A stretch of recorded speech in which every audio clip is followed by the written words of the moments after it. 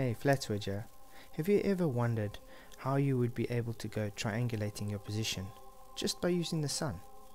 Well, it's just so that you're in luck. There is a certain equation we can use that you can work out your latitude and longitude based on the sun's location at a certain time of year. Okay, so what is this equation?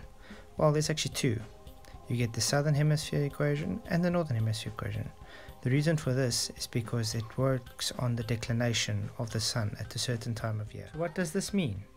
Well, first of all, the theta, it equals your latitude, the E equals your elevation angle, and the D equals your declination angle. What is declination, you might ask, and how does it work on a flat earth? Simple. The declination is simply the angle based on the distance from the equator. So if you're in the northern hemisphere and the sun is closer to you, it is the summer. If it's further away, it gets to fall and spring, and obviously the furthest away, winter. This is just total opposite for us in the southern hemisphere.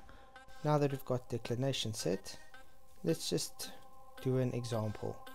We will use an example using a sextant, as we know that the sextant is a great tool being used to take angular measurements of the luminaries in the sky.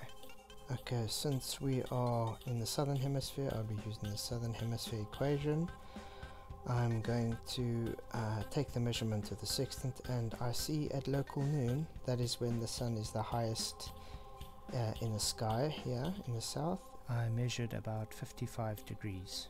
Okay, so let's use the equation. We have the 90 degrees, obviously, minus the 55 degree elevation that we have measured the sun at, minus the 10 degrees declination for that time of year, which comes up to a 25 degrees south latitude. Great, now that we have worked out our latitude, let's go on to work out our longitude. Since I know I work with CAT, which is Central African time, we are 2 hours ahead of GMT, Greenwich Meridian time. So what does this tell us?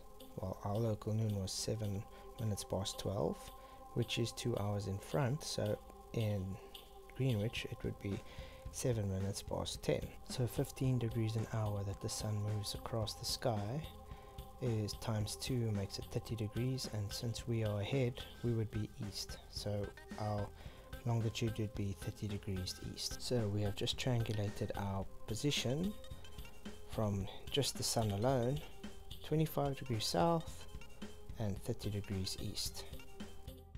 Well, that's it for today's show. Just a quick short to show how you can triangulate your longitude and latitude on a flat earth using just the sun and a sextant. Till next time, God bless.